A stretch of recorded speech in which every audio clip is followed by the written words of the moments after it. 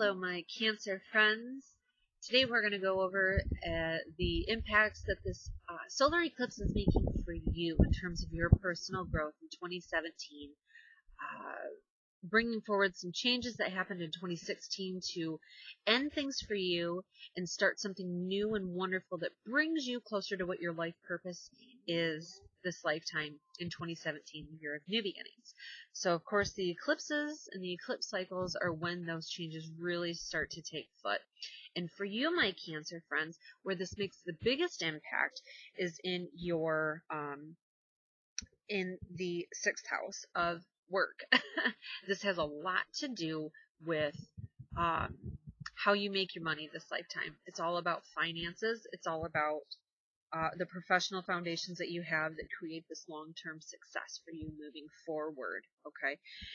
And you find that this year is when the hard work that you've put in and the dedication that you've put in over these years is finally starting to pay off. It's finally starting to see that light at the end of the tunnel, right?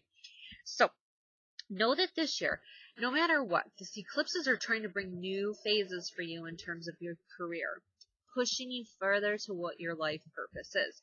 Not only do you have the eclipses that are initiating these new beginnings, you have Jupiter working as well with you in this time frame that bring you luck and opportunities. It opens doors where there used to be walls and ways that you never dreamed possible to make new networking connections with people. That's what the universe is working on this year, to bring you closer to where you need to be. You may have found that starting since September of last year, random new people have come into your life that radically changed the way you think, the way you look at in terms of your life purpose. Why am I here? What makes me happy? What do I need to do? These people are like those doors that were where there used to be walls.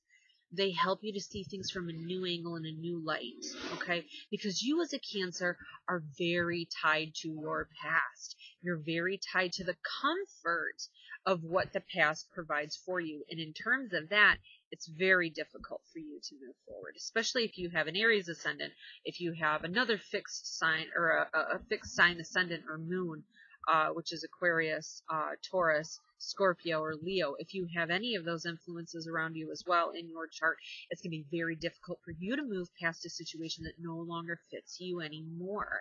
And you'll find that as a Cancer, you tend to get emotional, right? There will be more emotional upheaval for you in that process because you are meant to move forward and you're not allowing yourself to do so because of fear of change, fear of the past no longer being there. Follow what the universe is bringing you this year. You, my friend, are ruled by the moon, okay? And the moon is about your intuition. Following what your intuition says. You, by far, are the most empathic and the intuitive of all the signs. I don't care how spiritually evolved or unevolved you are, my Cancer friend. You are the most empathic and intuitive. You follow your gut, because your gut will never lead you wrong. It never leads most people wrong, but it's never going to lead a Cancer wrong, right? You can feel intuitively where it's going to take you.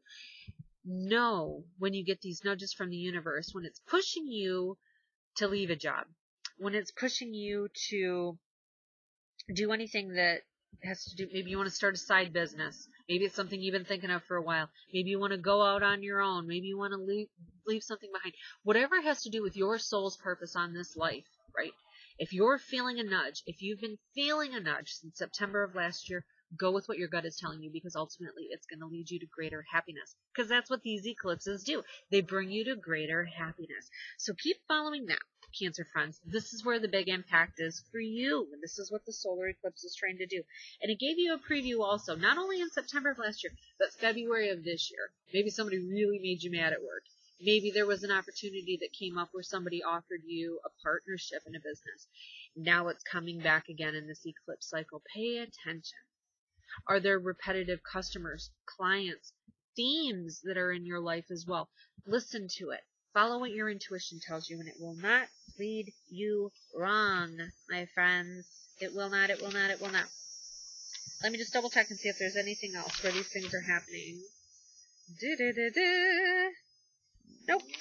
That's everything for you, my Cancer friends. If you have any questions, please know you can always contact me directly, okay?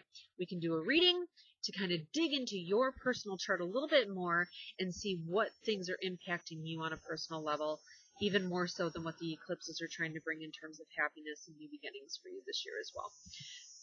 Everybody, I wish you beautiful light, love, and blessings in the coming year. And for the remainder of this eclipse cycle, know that these shifts and changes are a little unsettling.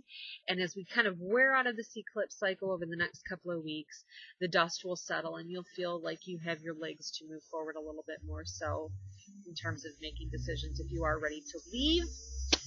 I would also suggest waiting for Mercury to leave retrograde, which is in a couple of weeks, before you act on these things. You may be thinking about it a lot behind the scenes, but don't act on things until that Mercury retrograde has left as well. So, everybody, thank you so much again for watching. Bye.